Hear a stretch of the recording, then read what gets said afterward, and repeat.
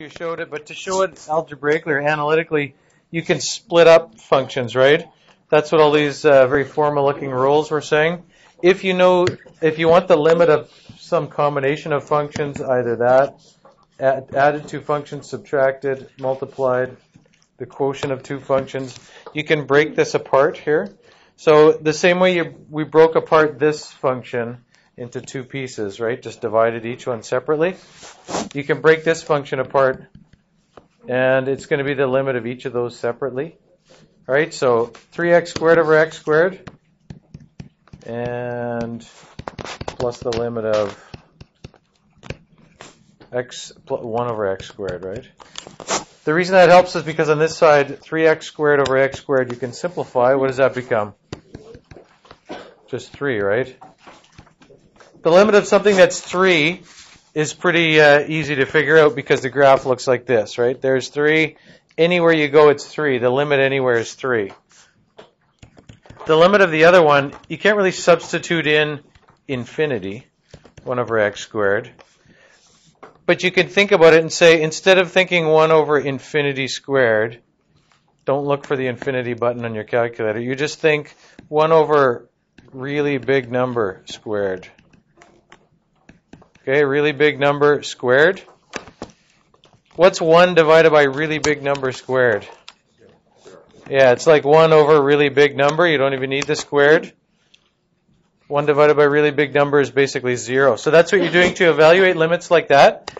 It's harder when it's a function over another function because like you can't think about this one directly as in, you can't think, well, 3 times infinity squared plus 1 over infinity squared. You can't think about it like that, but you simplify it first, and then you can easily see that's going to be 0, that's going to be 3, so that's going to be 3 altogether. All right? So to work out some limits algebraically or analytically, you can use algebra to change the functions around so that it's easier to do.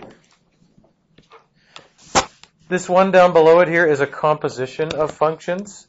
It's not the sum of two functions.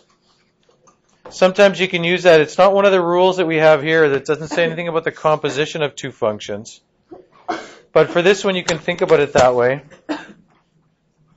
It's a composition of cosine, that function of 1 over x, right? It's two functions. It's the reciprocal of the cosine of the reciprocal of x. If you think about what's the inside function here, the inside function is 1 over x. If we want to know the limit as you approach infinity, again, you can't substitute in infinity, but you can think about it.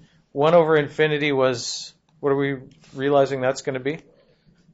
0, right? So then, basically, we're thinking here, this is the limit as x approaches infinity of cosine of 0, more or less, right? You can think about the limit of that, right? You can, when you have a composition like this, you can think it's the limit of this function.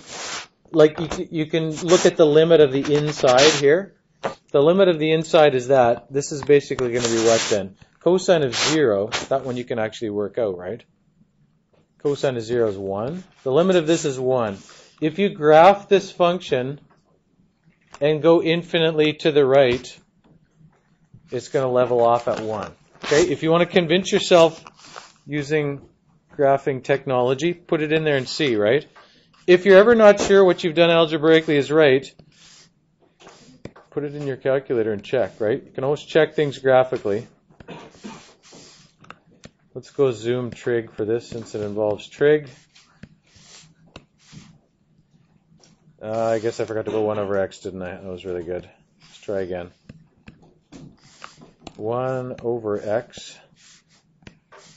Okay, then look at it. It's crazy stuff in the middle, and then if you zoom in on the middle, you'll see that it oscillates more and more as you get close to the middle. It's actually better if I use the, you know what I'm going to do? We're going to stop. That's cosine of 1 over x. As you go out to infinity, this thing levels off, right? Like if you bring this in here, the limit is infinity. It's leveling off at 1, right? If you go back to the middle here, it's hard to say what the limit is in the center because as you get closer and closer to the middle, well, like while we have this function here, let's just see what's happening. Oops, that's not happening. it's pretty slow because it has a hard time doing all these calculations. Okay, if you keep enlarging this thing here, what do you think happens? And why? Why does this keep happening? Why does it keep enlarging like that? Like, what's going on there? Yeah, well, it's undefined in the middle, but why does it oscillate more and more as you get closer to the center? When you put 1 over a smaller and smaller number, the number's getting bigger and bigger, faster and faster. So, where's the mouse? Doesn't work with the pen. And this computer is conspiring against me. Anyways, you get the idea. As you get closer to the middle there, if you do 0.1, 0.05, 0.01, it's going to oscillate more and more and more. In the center, it's undefined, even though you can't see that there's no value there. It's kind of a crazy function, but anyways, the point is that you can work on some of these things algebraically. You can check them graphically, put them on the calculator. We talked last time about the 2 different things we're looking at here, horizontal and vertical asymptotes. We looked at infinite limits as you approach a finite number. Infinite limits as you approach a finite number. That's your vertical asymptotes. Vertical asymptotes happen when you have an infinite limit as you approach a finite number.